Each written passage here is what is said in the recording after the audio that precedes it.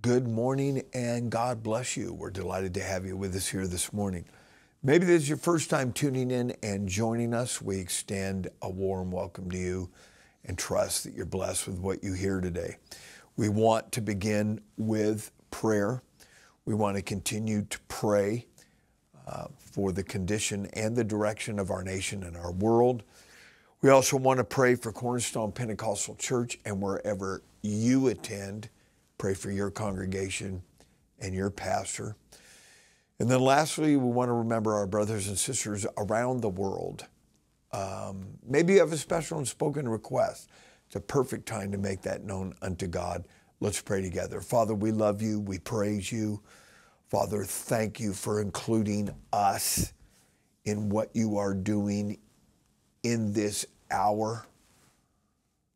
And thank you for calling us out of darkness into this marvelous light.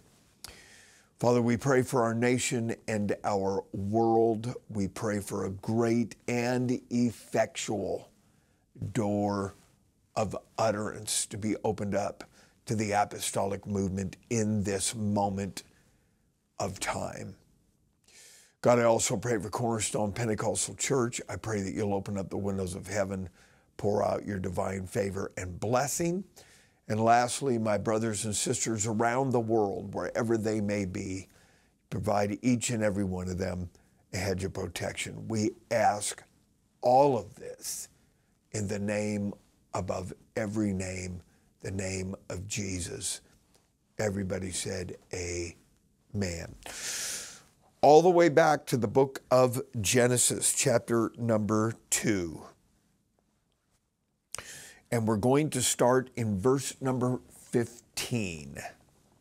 Verse number 15. And the Lord God took the man and put him into the Garden of Eden to dress it and to keep it. And the Lord God commanded the man, saying, of every tree of the garden thou mayest freely eat. But of the tree of the knowledge of good and evil, thou shalt not eat of it, for in the day that thou eatest thereof, thou shalt surely die.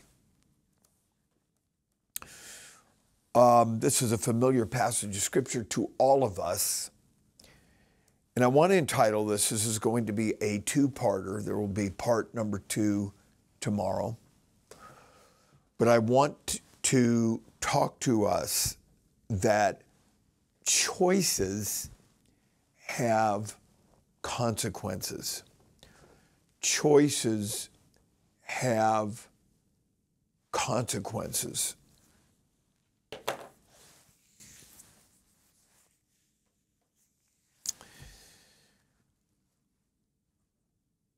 God, of course, creates man in his image and in his likeness, and they are not synonymous. Man is like the animal kingdom in that he possesses sensory ability, hearing, seeing, being able to interact with environment.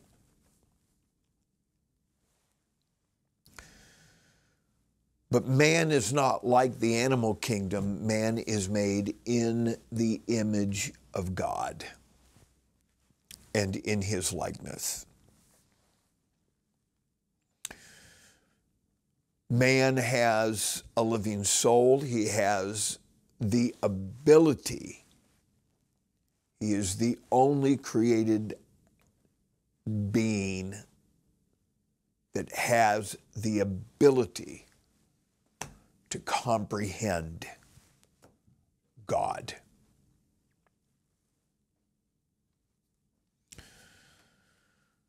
He has logic, he has memory, he has will, he has the faculties of comprehension, and comprehension is a big, big, big deal. Not just for the sake of circumspection, which is understanding environment and things around you and your relationship with those things, but the ability to comprehend self and God.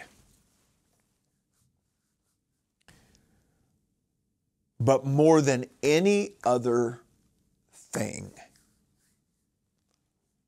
is man is given the power of choice.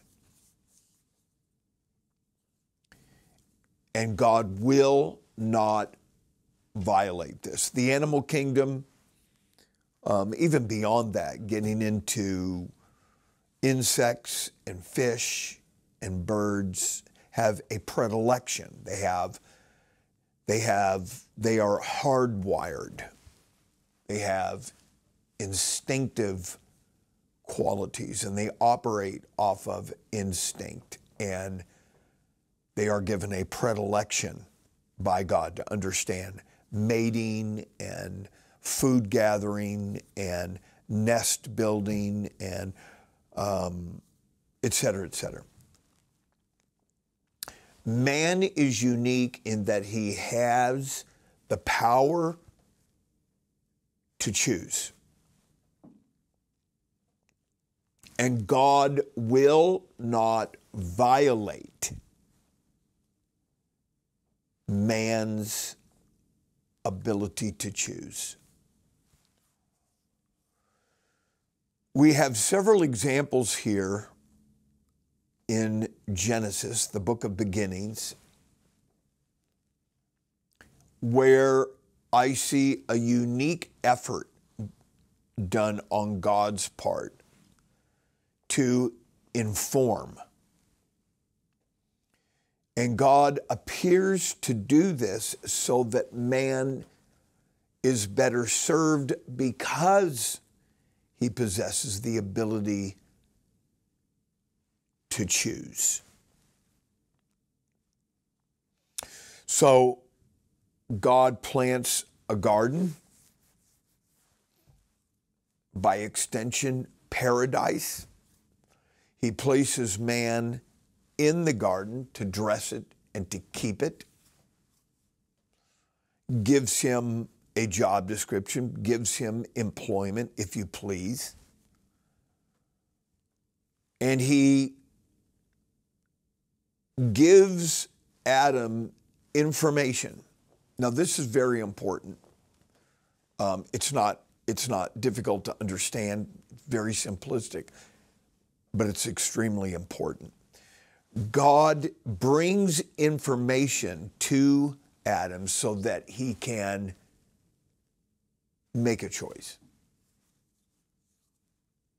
Let's look at this real quick, and I will make a few comments about this. And the Lord God commanded the man, saying, of every tree of the garden thou mayest freely eat. Now Adam is in the garden. He is placed by God. He is where God wants him to be. And he is first telling him what he can do, what he should do, what he can do. You may freely eat of every tree that's in the garden. But of the tree of the knowledge of good and evil, thou shalt not eat of it, for in the day that thou eatest thereof, thou shalt surely die. There is a tree in every man's garden. There is going to be the forbidden. There has to be. Philosophically, spiritually,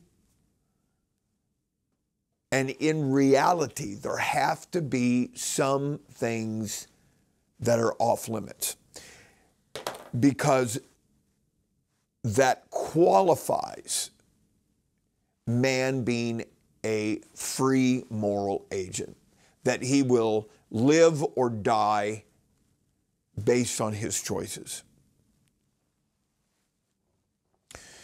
And I'm looking at this, and it is part of the genius of God, because Adam is different, and Adam needs to know. He needs to have the information I'm not going to explain to him why. Death is a concept to him that he has no understanding about death. He has no previous or prior experience with death. It is just because God said so.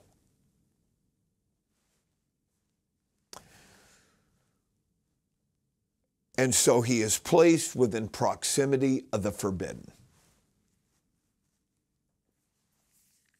Eve is not present here in Genesis chapter number 2, but Adam, it's revealed unto us because of the distinction between Genesis 2 and Genesis chapter number 3. Now we see in Genesis chapter 3 that the serpent is there. The adversary is there. And a conversation begins with the serpent and with Eve, and she is rehearsing exactly what God told Adam, with one addition, and that is that don't even touch it. When God was speaking to Adam, he could have, if he wanted, if he had chosen to do so, he could have taken of the fruit of the tree of the knowledge of good and evil and put it in a bowl. He could have used it as a decorative ornament on their coffee table or on their kitchen table or whatever the case may be, as long as he did not ingest it. Because in the day that you eat thereof, you shall surely die. So he adds, when relaying this to Eve, he adds, I don't even want you to touch it.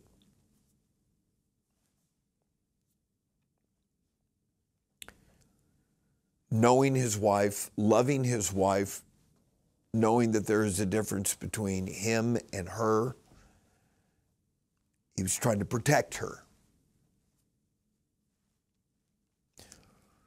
So they both ate it.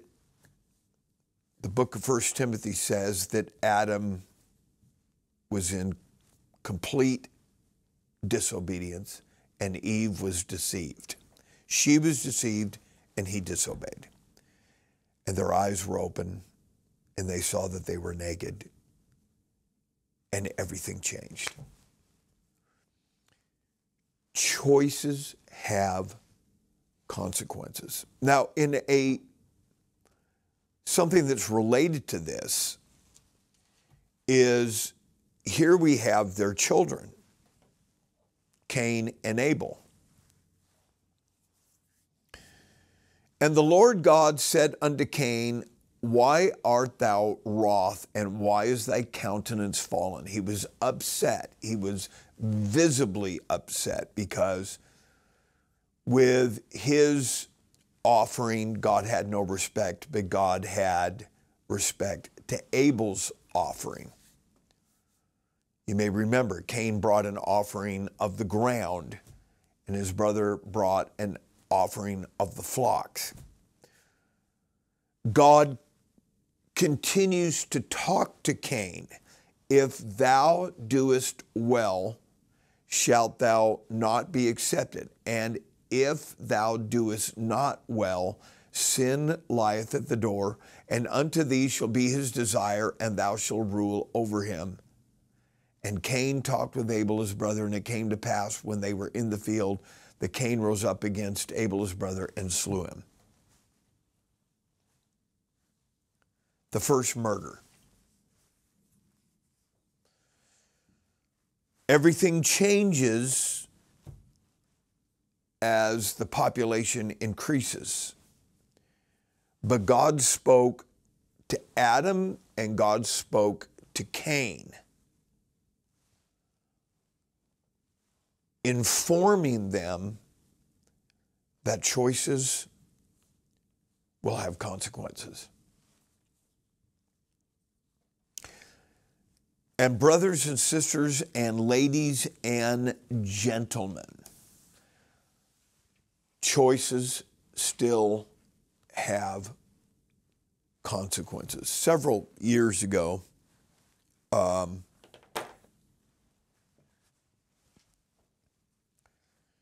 It was while the church was in the midst of COVID. We were having a church service across the street. Had a family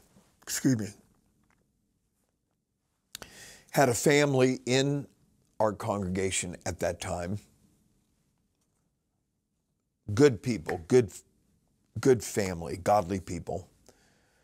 One of them had a family member that attended a couple times. I think they were attending just so that they could be with their grandchildren. They weren't really apostolic. I don't think they were really buying into truth and the church and all that, but they were there. Everything was fine. There was no problem.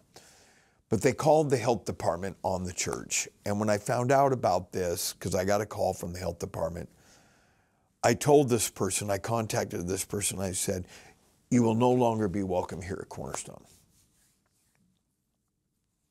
I informed the family, obviously, that there was some displeasure there. There were some more questions and answers involved.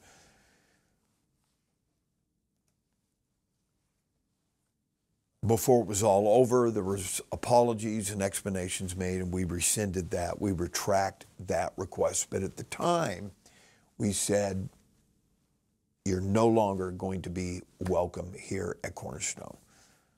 You're going to have to go somewhere else. Choices have consequences. Here, just of late, several days ago, there was a situation that emerged in the congregation that I had to deal with head on directly. And because choices were made, and make no mistake about it, when choices are made that are against the Word of God, I am bound as a God-called and a God-placed servant, and as a somebody that was put here by God, I am going to take God's side. Because choices have consequences. There are things that take place all the time where I may have more information that I am allowed to, I cannot give everything I know. And this is where people have to learn to trust the ministry. They have to learn to trust, even if they get their feelings hurt, even if they don't understand. Pastor, I don't understand. And I get all of that, but you have to learn to trust that choices have consequences. It's a big deal. And that's one of the most obvious characteristics that reveals that you are made in the image of God. God has given us information. God has given the power of the Holy Ghost. God has even given us godly examples. But if you want to go ahead and eat of the forbidden, if you want to partake of the tree, if you want to do what you want to do, just remember, choices have consequences. And sometimes those consequences can be very far-reaching. In Adam's case, it affected the entire human race. In Cain's case, it affected Cain as an individual, became a fugitive and a vagabond, and affected his downline, his progeny.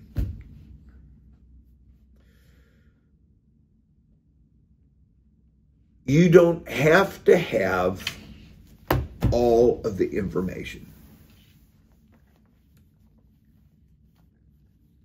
In fact, if you'll take God's side and just say, I'm not going to do that because it's talked about in the Word of God. In my opinion, that is the highest level of exercising personal wisdom. I don't have to experience it. I don't have to go out and do drugs to see what drugs is going to feel like, and I don't have to go out and have a string of godless extramarital affairs to see what that's like. No.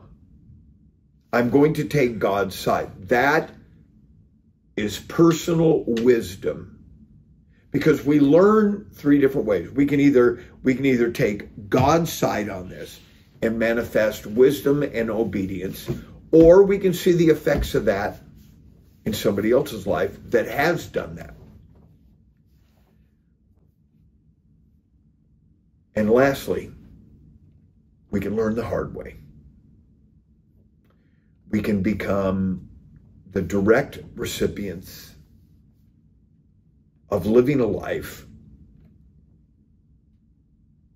because we misused our ability to choose. It's a big deal.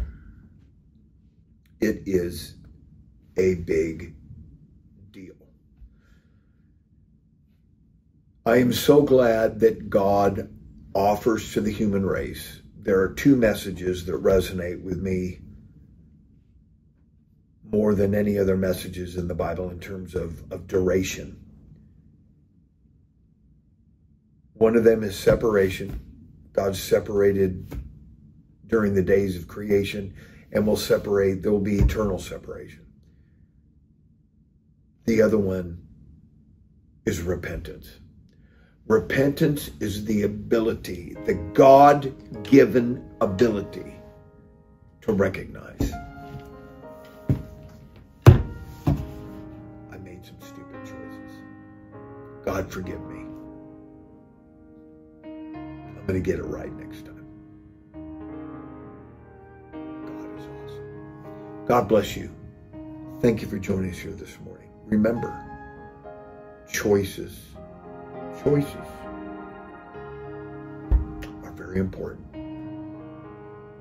They mean something. We'll look forward to seeing you tomorrow.